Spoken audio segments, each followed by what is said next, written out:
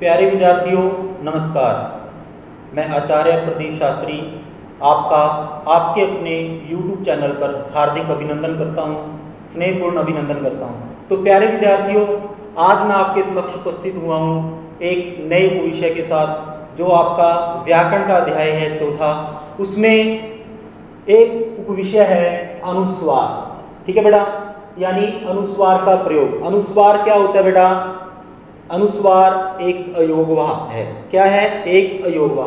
तो बेटा उसमें हम वर्ण पढ़ते हैं। ठीक है बेटा, वर्ण की परिभाषा हम सभी को पता है, उसकी कैटेगरी की बात करते हैं, उसके भेदों की बात करते हैं। तो मुख्य तौर पर हम केवल क्या है, दो ही भेद बताते हैं। एक भेद होता है स्वर, एक भेद होता है व्यंजन। लेकिन वर्ण का एक तीसरा भेद भी है जिसका नाम है अयोगवाह। क्या? अयोगवाह। तो कुछ विद्वान जब अयोगवाह की बात करते हैं, ठीक है, तो वो कहते हैं भी ना तो ये स्वर है ना ये व्यंजन है, इतना ही कहकर उसकी परिभाषा को समाप्त कर देते हैं। तो बेटा जब हम स्वर पढ़ते हैं, ठीक है बेटा, स्वर संख्या में कितने हैं? 11 हैं। कितने हैं? 11। लेकिन स्वरों के अंदर इस तरह से दो वर्ण और दर्शाए जाते हैं। ठीक है बेटा, लेकिन इनको किसी को भी नहीं पता इनका नाम क्या है। हम स्वर गिनते हैं तो हम बताते हैं 11, लेकिन जब इनको बीच में मिला के हम गिनते हैं तो इनकी संख्या हो जाती है 13। तो बेटा ये क्या है? एक वर्ण की अलग कैटेगरी है, तीसरी कैटेगरी है जिसका नाम है अयोगवाह। ठीक है बेटा, तो अयोगवाह की परिभाषा यहीं तक नहीं है। हम ये नहीं कह सकते भी ना ये स्वर है ना ये व्यंजन है। तो हम सबसे पहले क्या है, अयोगवाह की परिभाषा को जानेंगे। तो अयोगवाह बेटा, क्या? अयोगवाह। तो नाम से ही हमें पता चल रहा है अ प्लस योग प्लस वाह। ठीक है, ए के योग के साथ जो अपना अर्थ बताते हैं, यानी कि बहन करते हैं। बहन करना यानी कि बताना। तो ए के योग के साथ जो अपना अर्थ बताते हैं उन्हें अयोगवाह कहते हैं। ठीक है बेटा, तो इसकी परिभाषा ये बनती है जो इसके नाम में भी दर्शाया गया है। और ये ना तो स्वर है ना ही व्यंजन है, ये वर्ण की तीसरी कैटेगरी है जिसका नाम है अयोगवाह। ठीक है, तो अयोगवाह दो प्रकार के होते हैं बेटा। ठीक है, एक होता है अनुस्वार और दूसरा होता है विसर्ग। ठीक है बेटा, तो आज हम बात करेंगे अनुस्वार की। तो यहाँ पे देखो बेटा, जो विसर्ग है वो भी क्या है, के योग के साथ अपना अर्थ बता रहा है। जो अनुस्वार है यानी कि चंद्रबिंदु, अनुस्वार क्या होता है बेटा? चंद्रबिंदु। तो ये भी क्या है, हमेशा ए के योग के साथ अपने अर्थ को बताता है। तो इसी कारण इसका नाम क्या है? अयोगवाह है। ठीक है बेटा, तो यदि हम अनुस्वार की परिभाषा की बात करें तो अनुस्वार की परिभाषा भी सभी को पता होती है। ठीक है बेटा, अनुस्वार क्या है? जिन वर्णों का उच्चारण केवल नाक के द्वारा किया जाता है उन्हें बोलते हैं अनुस्वार। ठीक है बेटा, जिसको हम बिंदु के रूप में दर्शाते हैं। ठीक है बेटा, दर्शाते तो हैं, लेकिन अब बात करेंगे हम अयोगवाह के प्रयोग की। और अयोगवाह के कौन सी कैटेगरी की? अनुस्वार के प्रयोग की। जब हम अनुस्वार के प्रयोग की बात करते हैं तब हमारे लिए क्या है, एक समस्या पैदा हो जाती है। तो बच्चे हम जानेंगे आज अनुस्वार का प्रयोग कैसे होता है। ठीक है बेटा, तो सबसे पहले हम जो अनुस्वार का प्रयोग होता है बेटा, वो पंचम वर्ण के स्थान पर होता है। ठीक है, पंचम वर्ण। सबसे पहले हम पंचम वर्ण को जानेंगे। पंचम वर्ण होता क्या है? तो पंचम वर्ण यानी कि पांचवा वर्ण। तो जो हम वर्ण वाला पढ़ते हैं तो जो वर्ग होते हैं बेटा, जैसे वर्ग, चवर्ग, टवर्ग, त्वर्ग, उपवर्ग, इन 5 वर्गों के अंदर, ठीक है, वर्ग यानी कि एक समूह वर्णों का, तो इन वर्गों के अंदर पांचों लाइनों के अंदर 5-5 वर्ण होते हैं। तो देखो बेटा, पहला वर्ण, दूसरा वर्ण, तीसरा वर्ण, चौथा वर्ण और ये 5वां वर्ण। ठीक है बेटा, तो ये जो 5वें वर्ण है, ठीक है बेटा, हर लाइन का जो 5वां वर्ण है वही क्या है? पंचम वर्ण है। तो इन पंचम वर्णों के स्थान पर ही किसका प्रयोग होता है? अनुस्वार का प्रयोग होता है, यानी कि बिंदु का प्रयोग होता है। तो हम जानेंगे पंचम वर्ण के स्थान पर बिंदु का यानी कि अनुस्वार का प्रयोग कैसे होता है। तो बेटा इसके लिए एक फॉर्मूला है। ठीक है बेटा, जब क्या हो पंचम वर्ण के बाद, क्या हो जब पंचम वर्ण के बाद वर्ग का पहला, दूसरा, तीसरा या चौथा। ठीक है बेटा, जब वर्ण पंचम वर्ण के बाद वर्ग का पहला, दूसरा, तीसरा या चौथा वर्ण आता है तो हम पंचम वर्ण के स्थान पर क्या करते हैं बेटा, अनुस्वार का प्रयोग कर देते हैं। क्या कर देते हैं, अनुस्वार का प्रयोग कर देते हैं। या फिर हम क्या है बेटा, इन दो पंचम वर्ण का भी प्रयोग करते हैं। कहने का अर्थ या तो हम पंचम वर्ण का प्रयोग कर सकते हैं या फिर अनुस्वार का प्रयोग कर सकते हैं, यानी कि दोनों का ही हम प्रयोग कर सकते हैं हमारी इच्छा के अनुसार। लेकिन जब मानक भाषा की बात की जाती है, ठीक है, स्टैंडर्ड लैंग्वेज की बात की जाती है, तो केवल हमें क्या है बेटा, अनुस्वार का ही प्रयोग करना चाहिए। ठीक है बेटा, तो हम जानते हैं। ठीक है बेटा, इसका प्रयोग कैसे होता है, उदाहरण के द्वारा। तो उदाहरण लिया बेटा हमने गंगा। ठीक है बेटा, ऐसा आपने कभी नहीं देखा होगा, ठीक है, लेकिन ये लिखा जाता है कंप्यूटर की लैंग्वेज के अंदर। तो बेटा क्या है, जब हम बात करते हैं, जब हम इनका उच्चारण करते हैं, ठीक है, एक बात और आपको बता रहा हूं, जब हम इनका उच्चारण करते हैं तो जब हम बचपन में पढ़ते थे हमें कैसे पढ़ाया जाता था, क कबूतर, ख खरगोश, ग गमला, घ घड़ी और अण खाली। ठीक है बेटा, तो अण खाली क्यों बोला जाता था, तीनों लाइनों के अंदर तीन जो पंक्तियां होती थी उनमें तीनों का जो पांचवा वर्ण होता था वहां पे बोला जाता था अण खाली। तो बेटा इस अण खाली का अर्थ होता है, यानी कि वहां से कोई शब्द शुरू नहीं होता, उस वर्ण से कोई शब्द शुरू नहीं होता। तो हम कहते हैं कि जब शुरू नहीं होता तो इसको वर्णमाला के अंदर क्यों रखा गया है। तो इस कारण क्या है बेटा, इनका प्रयोग तो होता है लेकिन शुरू में नहीं होता, अंतिम में होता है या मध्य में होता है। तो इसीलिए क्या है, यहाँ पर क्या है, मध्य के अंदर किसी शब्द के मध्य में क्या है, इस वर्ण का प्रयोग किया गया है, लेकिन शुरू में इसका कभी भी प्रयोग नहीं होता। तो बेटा यहाँ पे देखो, जो अंग है ये कौन सा वर्ण है, पांचवा, और ग कौन सा वर्ण है, तीसरा।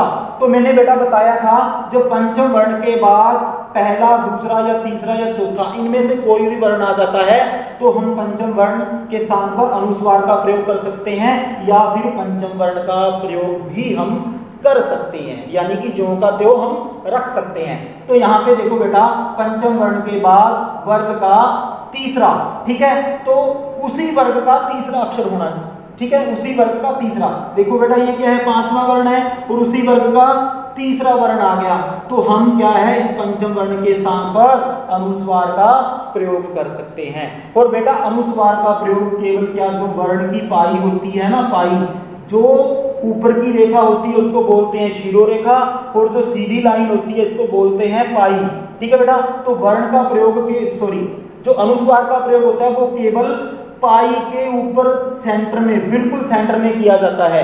लेकिन हम क्या करते हैं, जैसे क्या है, हमने लिखा बंदर, ठीक है, तो हम सेंटर में लगा देते हैं। ऐसा नहीं होता, जो बिंदु होती है वो केवल पाई के बिल्कुल ऊपर लगती है।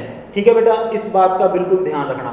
उसी तरह से बेटा हम एग्जांपल लेते हैं, ठीक है, तो जब हम बात करते हैं ना, किसी से अगर हम प्रश्न करते हैं भी बिंदु का प्रयोग कहाँ होता है, तो सीधा हम पता क्या उत्तर देते हैं, भी अणय के स्थान पर इसका प्रयोग किया जाता है। लेकिन बेटा ऐसा नहीं होता।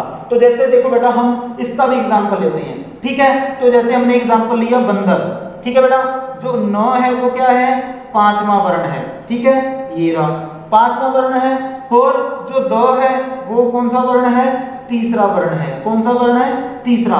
तो एग्जांपल के अनुसार, यानी कि नियम के अनुसार, ठीक है, यानी कि पंचम वर्ण के बाद तीसरा वर्ण आ गया तो हम पंचम वर्ण भी रख सकते हैं, या फिर पंचम वर्ण के स्थान पर अनुस्वार का प्रयोग भी कर सकते हैं, यानी कि बिंदु का प्रयोग भी कर सकते हैं। ठीक है बेटा, तो उसी तरह से एग्जांपल अगला देखो बेटा, आरंभ, ठीक है, आरंभ के अंदर जो मैं है वो कौन सा वर्ण है, पांचवा, और जो भ है वो कौन सा वर्ण है, चौथा। देखो बेटा यहाँ पर मेरा भ कौन सा वर्ण है, चौथा वर्ण है, और म कौन सा है, पांचवा वर्ण है। तो वही नियम के अनुसार पांचवें वर्ण के बाद यदि पहला, दूसरा, तीसरा या चौथा इनमें से कोई भी वर्ण आ जाता है तो हम क्या है बेटा, पंचम वर्ण के स्थान पर अनुस्वार का प्रयोग कर सकते हैं, या फिर वही पंचम वर्ण भी हम रख सकते हैं। तो इसी तरह से बेटा आरंभ के अंदर देखो बेटा, हम आधा म भी लगा सकते हैं, या फिर इसके स्थान पर हम अनुस्वार का प्रयोग भी कर सकते हैं। उसी तरह से देखो बेटा, हम ऊपर वाली लाइन में यदि देखते हैं ठंडा, ठीक है, तो यहाँ पर देखो बेटा क्या है, ठंडा के अंदर अण कौन सा वर्ण है, पांचवा वर्ण है। ठीक है बेटा, कौन सा वर्ण है, पांचवा वर्ण है, और ड कौन सा वर्ण है, तीसरा वर्ण है। तो पांचवें के बाद कौन सा आ गया, तीसरा आ गया, तो पांचवें के बाद तीसरा आ गया तो हम फिर क्या है पंचम वर्ण के स्थान पर अनुस्वार का प्रयोग कर सकते हैं। तो इसीलिए हमने यहाँ पर पंचम वर्ण के स्थान पर किसका प्रयोग किया, अनुस्वार का प्रयोग किया है।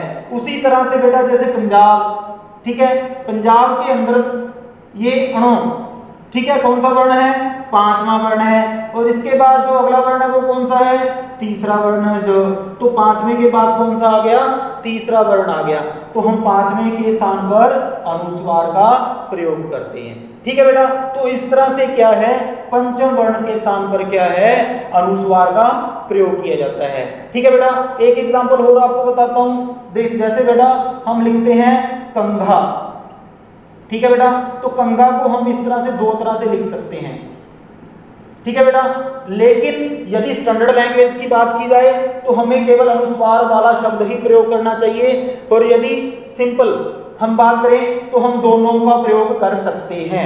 ठीक है बेटा, तो यहां पर देखो कंघा के अंदर जो कौन सा वर्ण है, पांचवा, और घ कौन सा वर्ण है, चौथा, तो यहां पर देखो घ कौन सा है, चौथा वर्ण है, और कौन सा वर्ण है, पांचवा, यानी कि पांचवें के बाद कौन सा आ गया, चौथा आ गया, तो हम पांचवें के स्थान पर किसका प्रयोग कर सकते हैं, अनुस्वार का प्रयोग कर सकते हैं।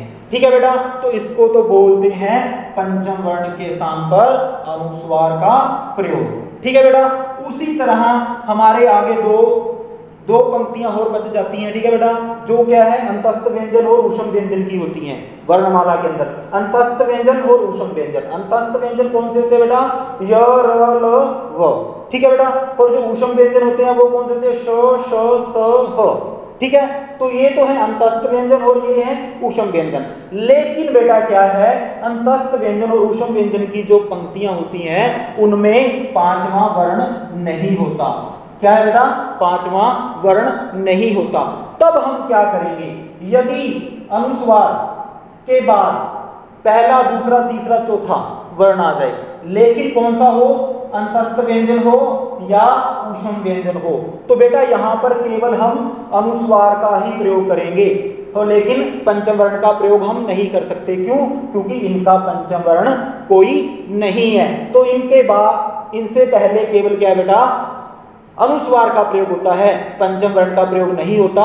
क्यों, क्योंकि इन लाइनों का, इन पंक्तियों का कोई भी पंचम वर्ण नहीं है। तो जैसे उदाहरण लेते हैं बेटा संयम, ठीक है बेटा, तो संयम के अंदर क्या है बेटा, देखो स के ऊपर अनुस्वार है और य कौन सा वर्ण है, देखो पहला, ठीक है, लेकिन इससे पहले कोई भी पांचवा वर्ण नहीं है।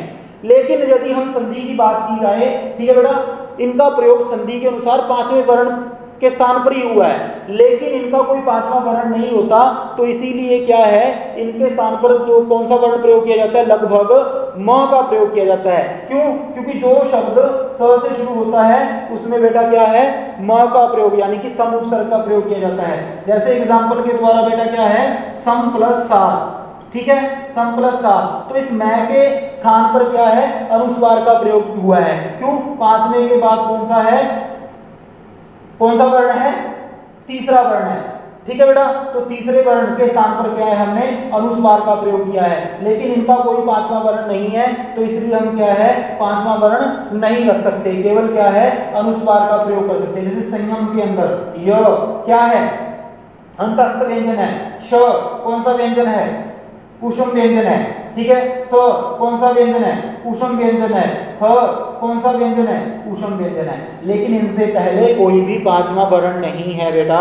तो इसीलिए क्या है, यहाँ पर जब ये व्यंजन होते हैं अंतस्थ व्यंजन, यानी कि जब ऊष्म व्यंजन और अंतस्थ व्यंजन होते हैं, तो इनसे पहले जब भी अनुस्वार का उच्चारण किया जाता है तो क्या है बेटा, वहां पर कोई भी हम पंचम वर्ण नहीं रख सकते, केवल और केवल क्या है, हम अनुस्वार का ही प्रयोग करते हैं। इन व्यंजनों से पहले या इन व्यंजनों के साथ भी क्या है बेटा, केवल अनुस्वार का ही प्रयोग किया जाता है। ठीक है बेटा, तो अगली कक्षा के अंदर बेटा हम पढ़ेंगे पंचम वर्ण के बाद यदि पंचम वर्ण आ जाए, पंचम वर्ण के बाद यदि पंचम वर्ण आ जाए तब हम क्या करेंगे। ओके बेटा, थैंक यू।